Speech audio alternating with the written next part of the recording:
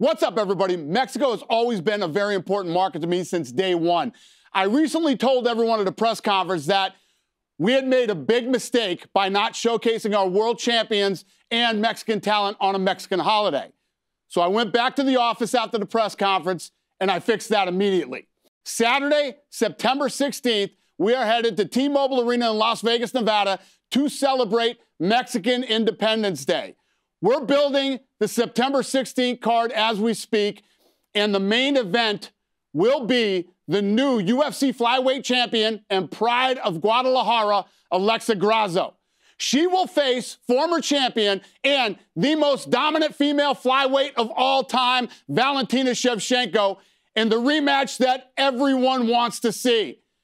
The co-main event will be Shavkat Rakhmonov versus Kelvin Gastelum. How badass is that fight? Rakhmonov is undefeated, 17-0 with a 100% finish rate, and he will be facing Kelvin Gastelum, one of the most durable, toughest, gritty fighters in UFC history, and he is making the move back down to 170 pounds. This will be the toughest test of Shavkat's career.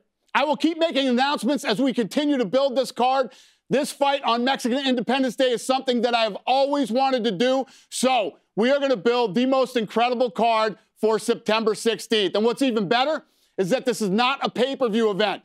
This will be on ESPN+. So if you have not already subscribed to ESPN+, do it right now. And don't forget, Strickland versus Magomadov, live and free on ESPN this Saturday night at 7 p.m. Eastern. Have a great day, everybody.